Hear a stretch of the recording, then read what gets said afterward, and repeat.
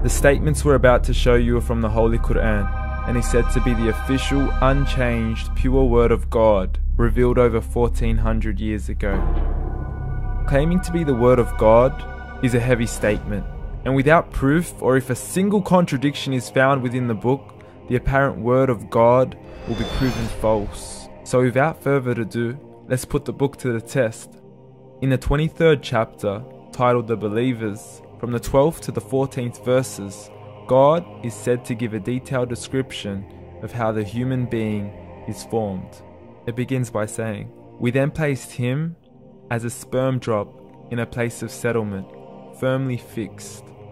Then we made the drop into a alaqa." We will translate this word very soon. "And then we changed the alaqa into a lump. Then we made out of that lump into bones. And then we clothed the bones with flesh. Then we caused him to grow and come into being and attain the definitive human form." In the 21st century, we can now safely say that this verse is clearly describing the process of human development in correct chronological order. However, what we should be paying attention to in particular is the second stage, referring to the development of the embryo. The specific word used to describe the embryo in this verse is the word alaqa. The word alaqa, when translated into English, can mean three separate things.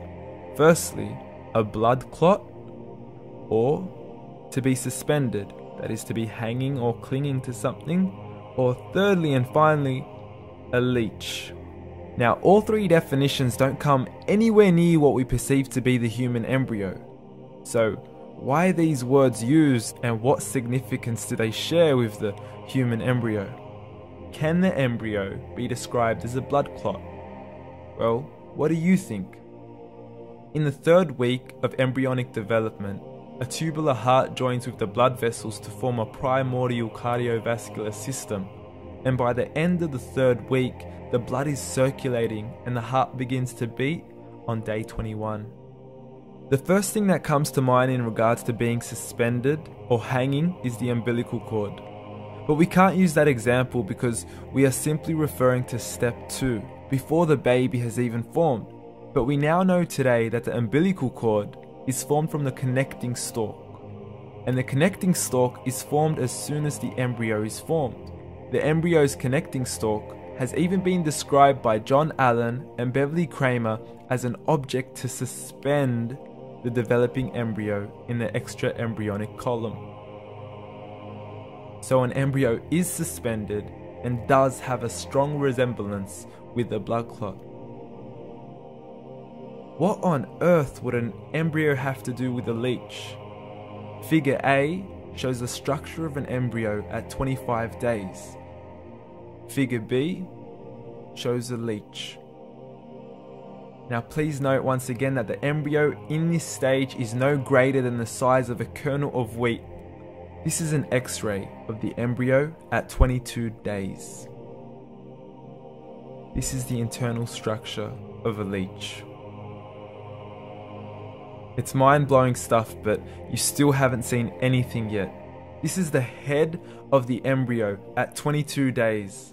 The detail you are seeing right now is absolutely impossible to be seen with the human eye and can only be seen with a microscope. This is the back end of a leech. There's no other words used to describe this other than mind-blowing. The pictures we have shown you are impossible to be seen with the human eye or even to be predicted by the human mind. Once again, the verses we have shown you were revealed over 1400 years ago to a man who couldn't read nor write. Are these the words of God? Descriptions of the human embryo in the Quran cannot be based on scientific knowledge in the 7th century. The only reasonable conclusion is that these descriptions were revealed to Muhammad from God, from God, from God, from God, from God.